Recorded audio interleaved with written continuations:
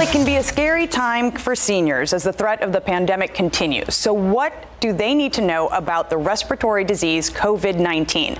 Dr. Martin Najat with Conviva Care Centers joins us now to shed some light on the subject. Good afternoon. Good afternoon. Now, this can be a confusing time, of course, for all patients, but especially seniors. Where can they get accurate information about COVID-19? The sources that I like are the CDC, the American College of Physicians, the WHO, and your doctor.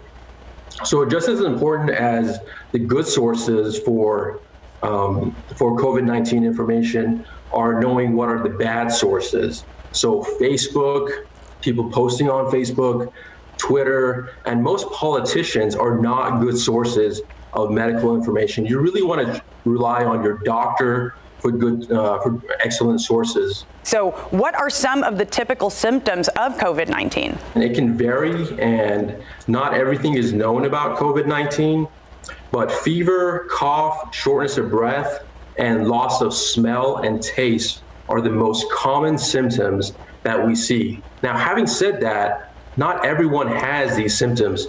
There are a big percentage of people that don't have fever upon presentation into the ER. So these are people that are being admitted to the hospital for severe COVID symptoms, but initially they don't have fever. So we don't want fever to be one of the symptoms that people rely on.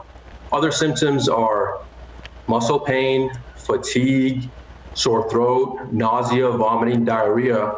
And there are even reports of people presenting with an acute stroke with COVID-19. As restrictions are lifted, should seniors continue to practice social distancing and wearing face masks?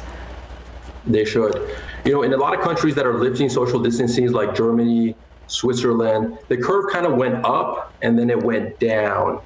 But in the US, it kind of went up and then it went down a little bit, and it's kind of flatlined as far as I can tell. So it's still around. People are still getting sick. Specifically in Texas and in San Antonio, the curve is still going up. So they should absolutely practice social distancing, wearing face masks. This virus is transmitted mainly through contact and respiratory droplets. So that means coughing and sneezing. You might know the phrase, say, don't spray it. Right. When you, right.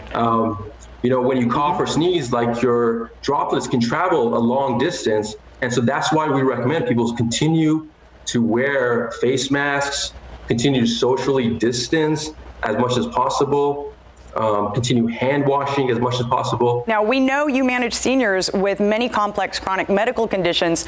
What's your approach to keeping your patients healthy during this time?